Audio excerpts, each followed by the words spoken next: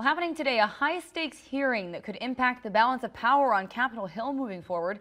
Supreme Court Justice nominee Brett Kavanaugh and a woman accusing him of sexual assault will testify before the Senate Judiciary Committee. CBS 2's Sophia Dumani breaks down what's expected during today's proceedings. Well, the Senate Judiciary Committee will hear two landmark testimonies today. Supreme Court nominee Brett Kavanaugh following multiple accusations of sexual misconduct, and Christine Ford, one of those accusers. Now, it's a day that could decide the fate of the Supreme Court nominee.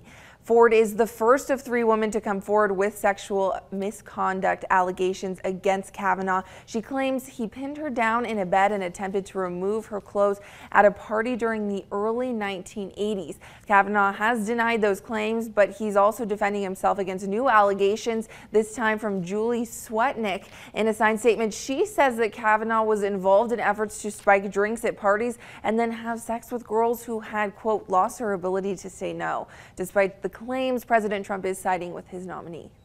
This is a big con job, and I would love to be in the room with the Democrats, and Schumer and his buddies are all in there laughing how they fooled you all. Meanwhile, Democrats are asking that Kavanaugh nomination be withdrawn.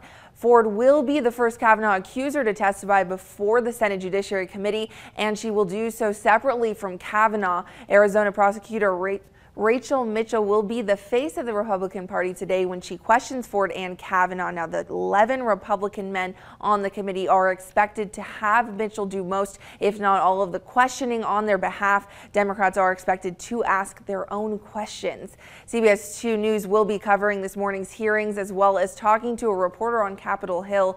The hearing is scheduled for 8 a.m. Mountain Time and will conclude around 3 in the afternoon. We will be televising the hearing in its entirety, so our regularly scheduled programming might be interrupted. Reporting live in the studio, Sophia Dumani, CBS 2 News. And just into our live desk, we actually got our hands on some of the statements that we're expecting to hear this morning. In fact, let's bring that up for them right now.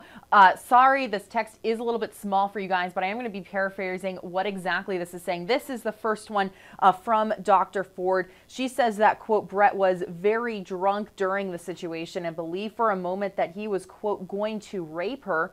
She also alleges that he put his hand over her mouth to muffle her screams. And then she says here in this testimony that she was frightened that he was accidentally going to kill her by doing that. This next one that I've just moved over to, this is the Kavanaugh statement that he is expected to read. He says that these accusations are, quote, last-minute smears and a grotesque and obvious character assassination.